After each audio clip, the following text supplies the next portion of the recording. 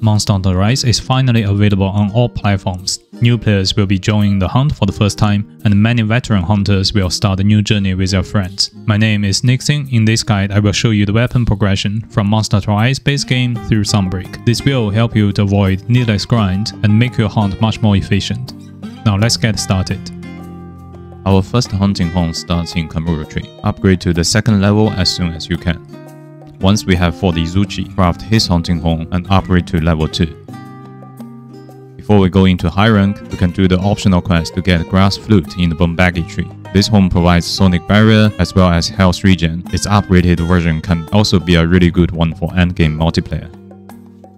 From here we can go back to Izuchi tree and craft Gale horn.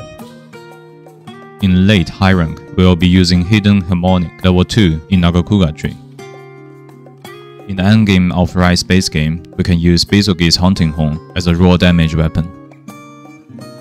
Alternatively, you can also get Tigrex horn. It has decent damage but negative affinity.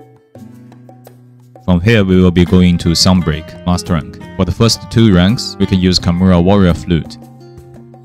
At Master Rank 3, we can forge Engineer's hunting horn. It also provides good melody as well as decent damage. For monsters that are not weak to fire, use Frost Moon Wailer from Lunagaron tree.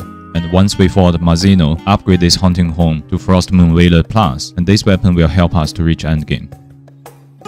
In the endgame, I recommend you upgrade the Bombagi hunting horn to the highest level. This is a very useful hunting horn in multiplayer. If you're looking for another healing horn, Horn of the Indomitable Plus from Engineer's tree is the go-to option. Be sure to add Handicraft to bring up the sharpness.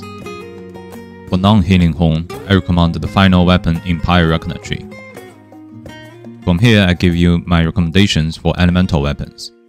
For fire, use Horn of the Indomitable Plus. For water, use Sublime Bell Plus. For thunder, use Sky Tremor Rainbow. For ice, use Flicker Blazer Flute.